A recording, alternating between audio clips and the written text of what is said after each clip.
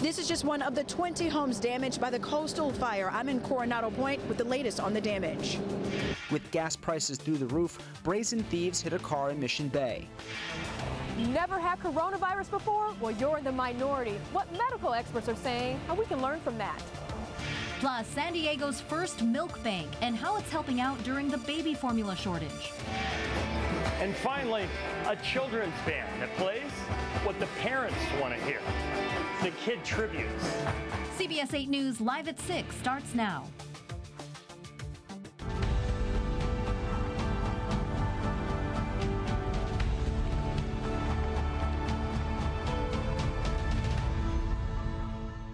Crews in Orange County are still battling the coastal fire and working to save more homes from burning. Good evening and thank you for joining us. I'm Carlo Cicchetto. I'm Marcella Lee. They are up against dry conditions and wind tonight as they try to get those flames under control in Laguna Niguel. It is burning just north of Dana Point. The exact area is San Tropez and Laguna Ridge Trail. That's southeast of Laguna Beach. Now, according to the latest update from firefighters, about 200 acres have burned. The coastal fire, as it's being called, is 15% contained. 20 homes have burned. 11 have been damaged.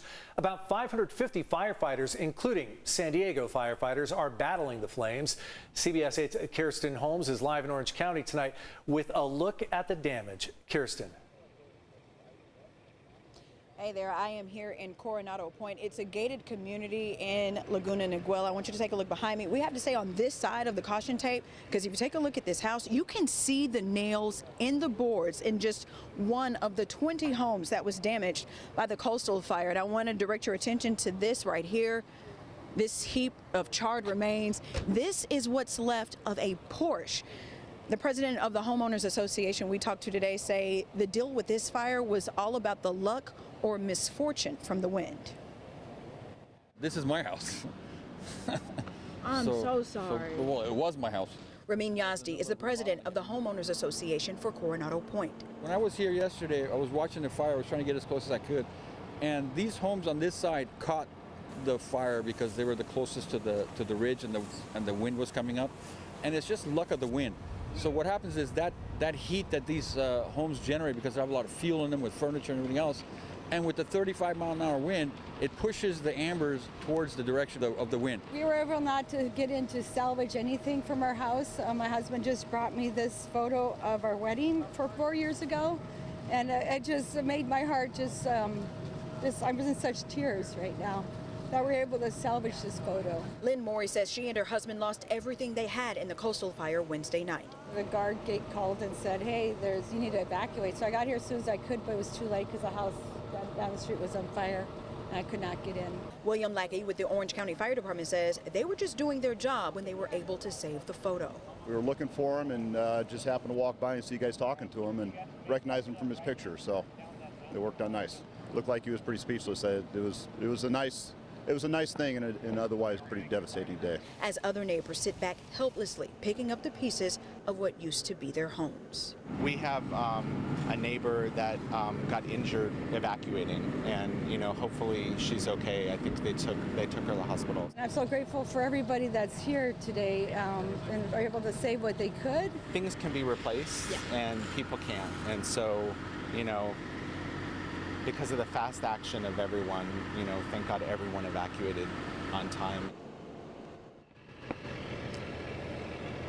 You're taking a look at more damage from the coastal fire, another one of the 20 homes that were completely destroyed by this fire. And you see there are so many fire crews, utility crews, all out here on the scene working together. I want to direct your attention to one of our local crews from Chula Vista Fire Department. They say they're out here monitoring hot spots and damage. And we just heard from firefighters about an hour ago. A couple of the walls in these buildings actually fell, so that's why we're staying on this side of the caution tape. We can't get any closer because it's still a pretty active situation right now. And we are just here working with everyone, trying to pick up the pieces. Again, you can smell the smoke. It is still in the air. I just take off of my mask, or take my mask off so that I can do these live shots. But you know, when I'm not on TV, I want to do what I can to stay away from the smoke. You can see particles of ash in the air as well. It's still a really active situation up here. Reporting live in Coronado Point for CBS 8, I'm Kirsten Holmes. Back Kirsten, so grateful that no lives were lost and there were minimal injuries, but as we look, there's so much destruction. Do we have any estimates at this point on the damage in terms of dollars? Not quite, but I talked to, again, the president of the Homeowners Association out here who says homes in this area start at about $5 million, and that's the starting point. So when you put that times 20 homes, you know, the price starts to go up from there. Harlow? A big bill to be paid there. Kirsten Holmes reporting live, and that doesn't even count the Porsches and other valuable possessions. Again, crews from San Diego, Chula Vista, and Poway are helping fight that fire. While resources are being sent to help, CAL FIRE says its crews are staffed and ready to respond to anything here in our own county. San Diegans are being urged to stay vigilant and have an emergency plan ready. Today, all 11 local law enforcement agencies joined together in a partnership to prioritize mental health crisis calls in San Diego County. Starting Monday, the agencies will start referring certain calls to the county-sponsored Mobile Crisis Response Team. The trained team will then respond in place of police officers. That individual suffering from mental health illness or injury needs a trained clinician. They need someone who has the time and the training and the expertise to deal with them. It's a burden that should not be placed on law enforcement. Before calling 911, the county does encourage people to please try and call the crisis line at the number you see on your screen.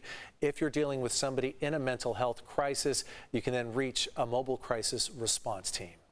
Today, San Diego's mayor put his historic Ready to Rebuild infrastructure budget proposal on display. It covers more than $800 million in city projects for the next year. That includes street resurfacing, stormwater investments, and city facility improvements. The biggest project is Pure Water San Diego, where they'll be recycling water for drinking water. That's what Mayor Todd Gloria says is the largest and most ambitious infrastructure project in the city's history. By 2035, Pure Water San Diego will supply nearly half of our city's drinking water and reduce the amount of treated sewage that we discharge into the ocean by about 50%. The City Council is currently reviewing the mayor's proposed budget in a series of public hearings.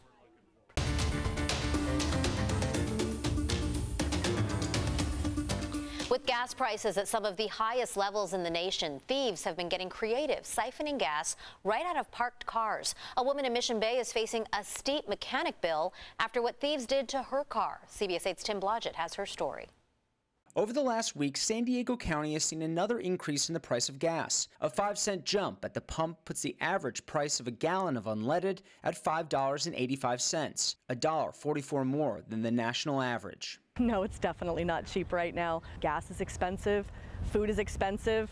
Waking up in the morning in San Diego is expensive these days. When Cindy Stratton walked out to her Ford Ranger Monday morning, she found that she was running on empty. Stratton parks her car here in a public lot across the street from Belmont Park in Mission Bay. When she took it to a gas station to fill it up, and all of a sudden, gas was just pouring all over the ground, all over the gas station. I grabbed the pump out of the car and really just sat there watching gas just pour from the bottom of my car. I just didn't really know what to do. There was really nothing to do. When she called a mechanic, she realized that someone had gone under her car, drilled a hole in the bottom of her gas tank, and siphoned fuel with a hose, leaving her on empty and a steep mechanic bill that could run her over $1,000 to fix a tank. She filed a police report, but has not heard back from SDPD. There's just a lot of crimes of opportunity, if you will, some petty crimes. People are desperate. For hardware, there are no options to preemptively prevent someone from drilling into your tank and taking the gas. But there are locks you can get for your gas cap. Experts at AAA say you should always park your car in a well-lit indoor garage or somewhere with high foot traffic, like along a city street.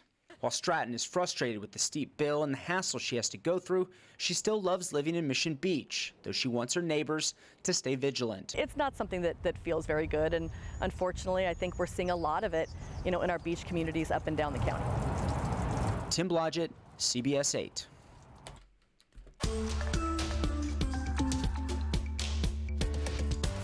$1 million empty chairs around the family dinner table. Tonight, the U.S. is confronting a number that once seemed inconceivable. The White House marking 1 million COVID-related deaths since the pandemic began. This as the country sees new daily cases going up. Federal data shows that on average right now, about 300 Americans die from COVID every day. 300. Most of those are individuals 65 or older. President Biden is urging Congress to approve funding for more COVID-19 resources like testing, vaccines, and treatments.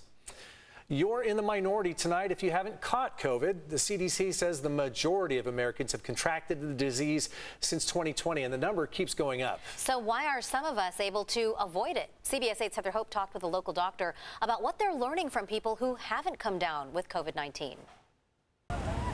Today I talked with people who had coronavirus before and their whole family got it. And I also talked with some who work downtown at the county administration building with the public and have never tested positive for COVID. So I talked with a medical expert about what's their secret and what can we learn from people who have never had coronavirus. Knock on wood, so far nothing. Mariana Elledge has never had coronavirus. I work with the public, a lot of people coming in. We don't know if they're vaxxed or not.